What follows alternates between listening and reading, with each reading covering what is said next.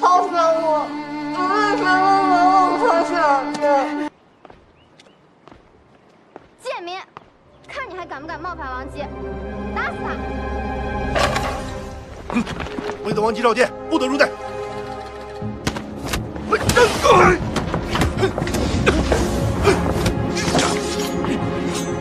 快去禀告陛下。是。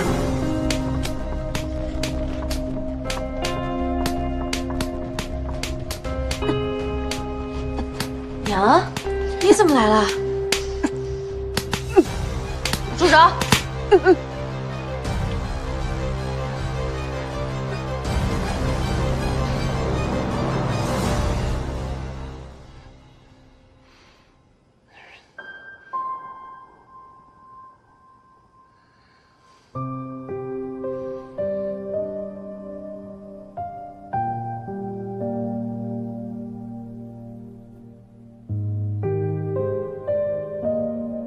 在娘心里，最放心不下的人就是你。娘答应你，很快会回来的。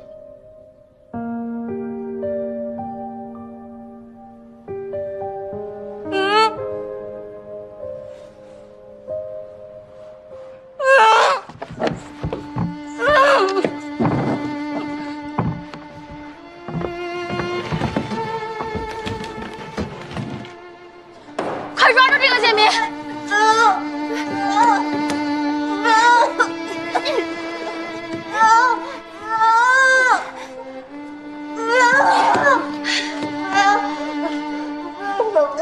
抛下我！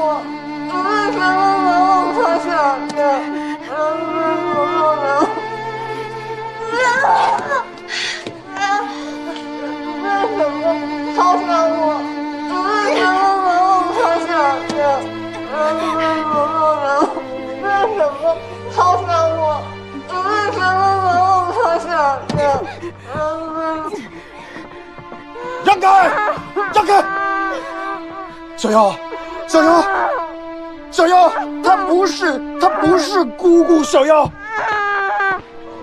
小妖，她不是姑姑。阿念，你先随你娘去休息。小妖，不要这样。小妖，你听我说，小妖，小妖，小妖，她不是姑姑。娘，她是我娘，她是娘哥哥。我想问问他，我想问问他为什么不要我了？是不是我不够乖？只要他回来，我以后一定乖乖的。我去告诉他。小妖，我是哥哥，她不是姑姑，姑姑已经战死了。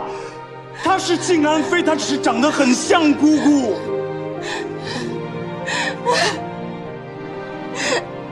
娘答应过我的，她说她会回来，她说她一定回来，她没有回来，我不怪她，我就是想问问她，她为什么不要我了？她为什么不要我了？她为什么？她为什么抛下我？他为什么不要我？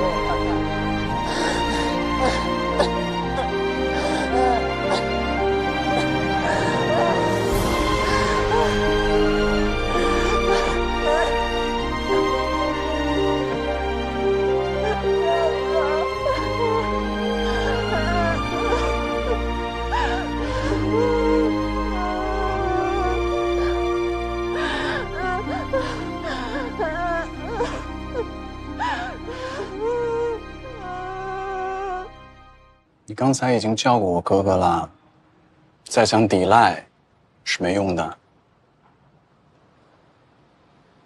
小妖，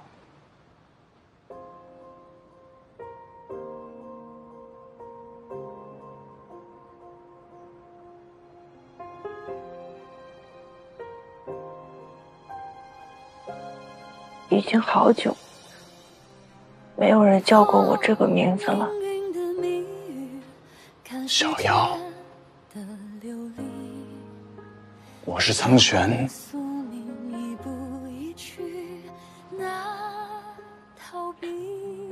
苍玄哥哥，我回来了。守着爱，心系你。每一晚孤零零的月光里，前尘如风烟起，回忆里满是你。记起天地间的煎熬和不弃，每一刻孤单单的时光里，思念它弥漫起。天地间只有你，兑换骄傲。你故意激怒阿念重责你，不就是想让我出现看我的反应吗？我来了，你怎么不说话？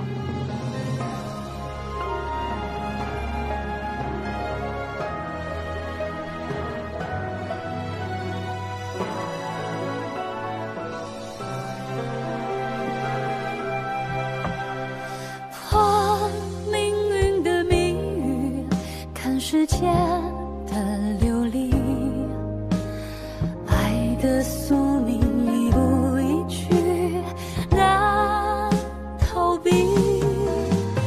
我置身于世外，垂下眉眼只关心，不停不堪守着爱，心系你。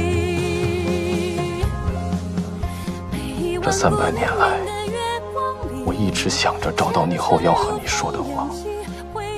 刚开始是想给你讲故事哄你开心，后来是想该如何开导你，再后来是想听你说话，想知道你变成了什么样子，再到后来，我老是想起你小时候。一声声唤爹爹，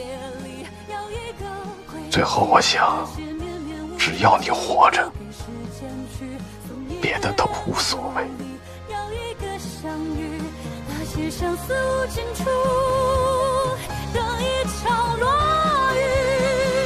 小妖，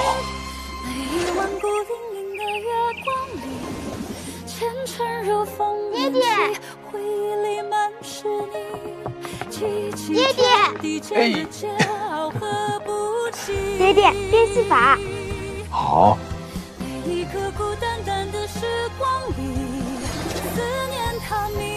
哇，小老虎，还有小鹰，太好玩了。